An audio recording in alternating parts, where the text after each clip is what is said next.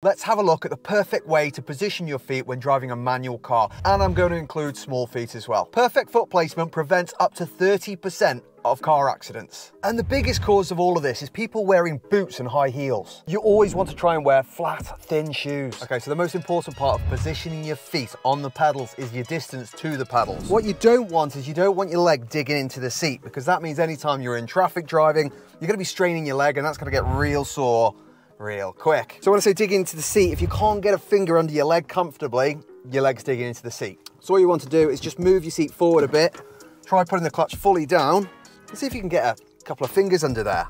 If you can, absolutely fine. If you're really digging in there, you need to move a little bit closer. So for my height, this is about perfect. The other really important part of positioning your feet is using the ball of your foot.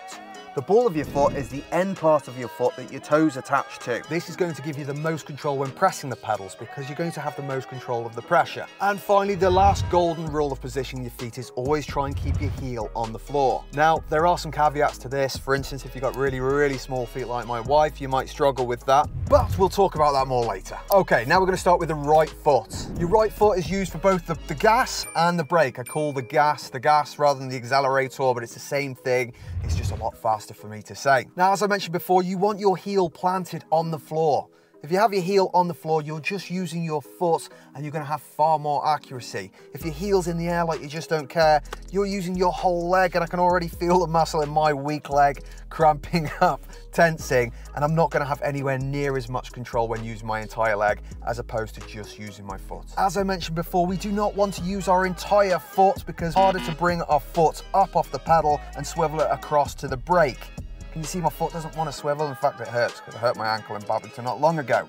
So yeah, we don't want to do that. Also, it's not comfortable bringing your foot up that much, more than that 90 degrees, with my leg. So to avoid that, we have our heel back and we use the ball of our foot, meaning we don't need to go more than the 90-degree bend. It's also far easier for me to swivel my foot from the brake back to the gas, and so on and so forth. Now, where you actually plant your heel does also matter. For me, it's far easier for me to swivel my foot to the right than it is to the left. My foot doesn't want to go in. I don't know if it's an old injury or what, but have a go, it's not that comfortable. It's far more comfortable to swivel outwards. So for me, planting my heel in line with the brake pad, it's far easier to then swivel my foot over the gas and use the gas at a slight angle. I can then swivel it back to the brake comfortably.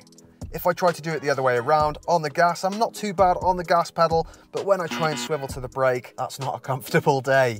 But you can position your heel wherever you like, whatever is comfortable for you. By positioning my foot over the brake as well, I am going to have more power if I actually need to emergency stop because I'm in line with the brake.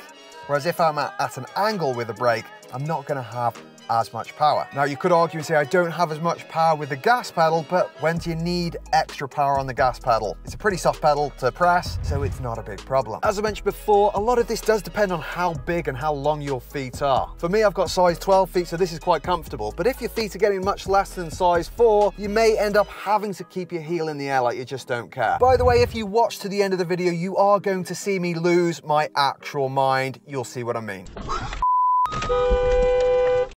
Okay, now how do we perfectly position our left foot? So our left foot is for pressing the clutch only. So when we're not using the clutch, our left foot will rest on the little fake pedal on the left of the clutch. Hopefully you can see it just down here. If we're coming up to a junction or any time that we think we're going to need to change gear or slow down to less than 5 miles an hour, we'd hover our foot over the clutch pedal and keep it there. Then using the ball of our feet, we're going to put the clutch all the way down. Now what you notice is when I put the clutch down, my foot slides forward. So there's absolutely no point keeping my heel on the floor because my foot's going to slide forward anyway. But when you bring your clutch pedal back up, that is when you want to plant that heel on the floor because that's going to give you the control that you need to get the bite point. Then you start raising the clutch, and yes, your foot is going to slide up the pedal slightly, but that's okay because once you finish with the clutch, you're not going to need it again unless you want to put it back down, in which case you raise your heel off the floor and put the pedal all the way in. But normally we'd be putting our clutch down with our heel in the air like we just don't care,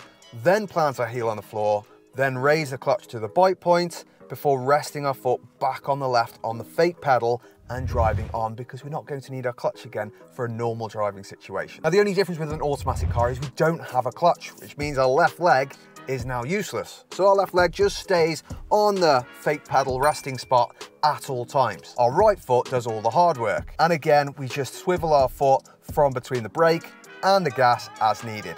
Tend to more be in line with the brake and swivel across to the gas. But if you prefer to hover a bit more in the middle, whatever suits you best. Now, the problems really arise if you have size 4 feet or smaller, just like my wife. Well, I don't know if they're size 4, but they're pretty small feet, which means anytime my wife drives anywhere, she drives with her foot in the air like she just doesn't care, meaning she never drives with her heel on the floor. And she passed the test first time, so it can be done. Now, the bonus to this is you're going to end up with really strong legs. But the con to this is it's probably going to take you a lot longer to actually learn to get the bike, because you're having to learn to get accuracy with your entire leg rather than just your foot. But it is perfectly possible, so if you do have small feet and you can't quite keep your heel on the floor, don't panic, just bear with it, take your time, and practice makes perfect. Perfect foot placement prevents up to 30% of car accidents. And the biggest cause of all of this is people wearing boots and high heels. You always want to try and wear flat, thin shoes. And there's a few really good reasons for this. The first one, especially with boots, is they've got a big lip on.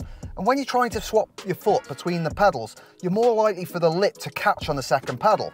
So when you're pressing the brake, you might accidentally press the gas at the same time, and when you're pressing the gas, you might accidentally press the brake at the same time, which can be a little bit of a shock. Most boots are around 2 or 3 centimeters thick, which makes it far more difficult to feel the sensitivity of the pedals, especially when you've got to be really, really accurate, which means I'm far more likely to come off the clutch too quickly or press the gas too hard if I'm wearing boots. So put simply, don't wear boots. And this is actually one of my golden rules when I'm teaching people to drive. I've got a guy at the moment who's had 3 lessons so far, and this is the first lesson he's actually not worn boots, and I had to send him back inside today to change his shoes. Well, I asked him if he'd go back inside to change his shoes, because every lesson he's been really struggling with getting the bike points. And as I pointed out, it's one because he's not been putting his heel on the floor, and he's not been putting his heel on the floor because he's been wearing boots. Surprise, surprise, today we go out, he's doing the junctions perfectly. Sometimes we have to learn the hard way. And I perfectly understand that some jobs you have to wear boots, so you know, how are you gonna get to work? Well, when I had to wear boots to work, and these boots are from my previous job, I'd keep them in the boot and have a pair of driving shoes.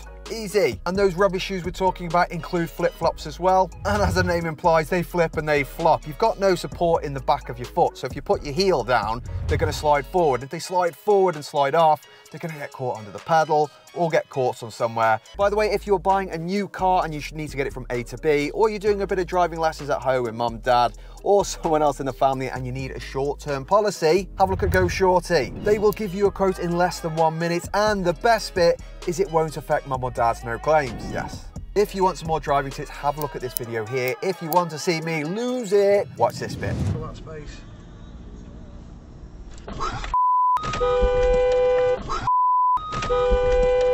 And if you watch my lips here, I start talking about a new style of driving called Don't Be a Silly Duck.